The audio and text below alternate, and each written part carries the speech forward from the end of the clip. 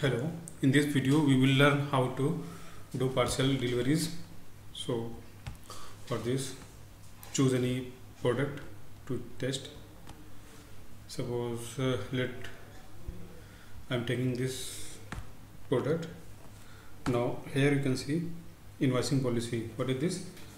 So if you will select deliver quantity, then the invoice will be created how much you have delivered.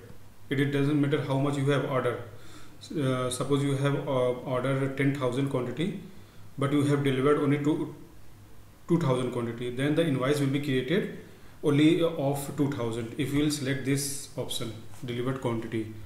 Or if you will select order quantity, then the invoice will be created of the ordered quantity. So here I am selecting delivered quantity, so I want to create an invoice of only the delivered quantities only.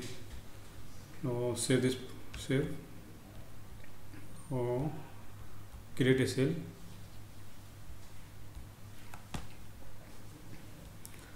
choose any customer.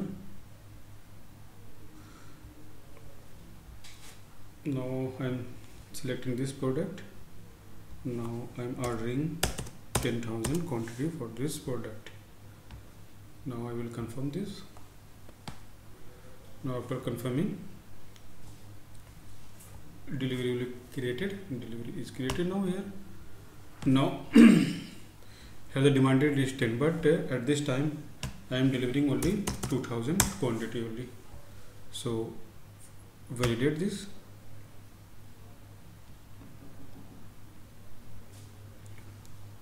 Now here you can see it is asking to create back order. So what is this? So as you know, the ordered quantity is 10,000, but we have delivered only 20,000. So he is asking to create a back order of the rest of the quantity. So if you want, then create back order. Otherwise, select this option, create no back order. Now I want to create a back order of the rest quantity, remaining quantity. So click on this.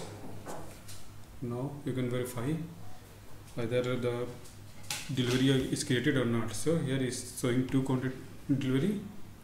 Now see, one is done, means we have delivered the 2,000 quantity, but the remaining is 8,000 quantity is remaining. Now I'm going to create an invoice. So let's check, create. So here you can see invoice of 2,000 quantity is created because we have only delivered only 2,000 quantity. Okay, now deliver some more quantities. Come to the sale order.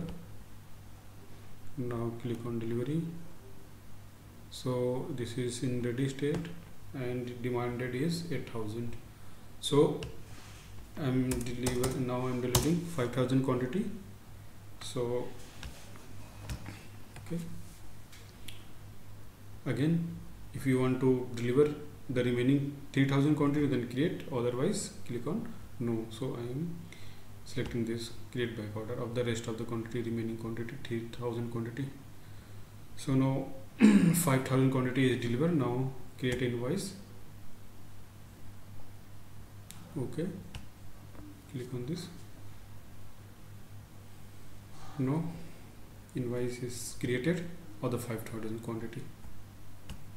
So this is all. Thank you.